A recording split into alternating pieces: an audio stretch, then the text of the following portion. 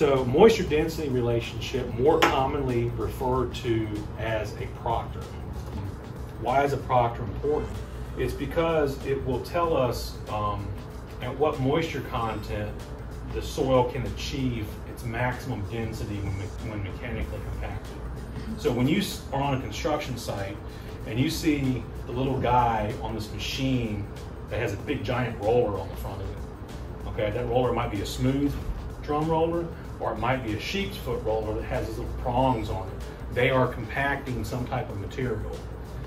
Our field technician will use our laboratory data from this test and go out and test that compacted material. So the proctor involves compacting soil in a mold, and then we determine the soil's density, because we know the mold volume, we know how much soil is in there. So we determine density or unit weight.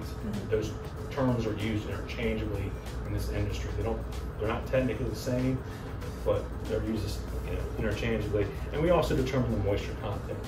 So what we'll take a soil and we'll compact it at different moisture contents, and this produces a curve known as the moisture density relationship. Okay, so the top of the curve, the peak of the curve, is known as the maximum dry density. And at that peak, we'll know what the moisture content is. And those two pieces of information are critical during a construction project.